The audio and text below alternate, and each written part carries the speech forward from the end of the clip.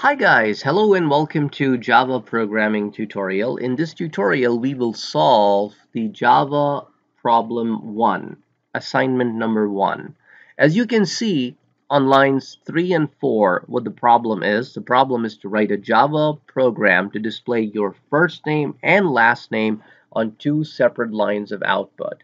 Now in the classroom, I told you that in the Eclipse, you can use certain shortcuts to produce some lines of code, and I also shared in a separate video that. So sysout is what you type as a shortcut, and then you press and hold the control on the keyboard, press and hold the control, and then you press the space bar. And voila, here you go. Okay.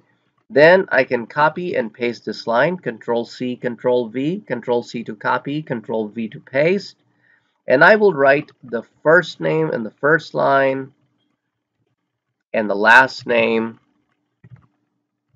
in the second line. Okay, now let me go ahead and run this. And here you go. Simple as that. Catch you in the next tutorial where we will solve assignment 1, problem number 2.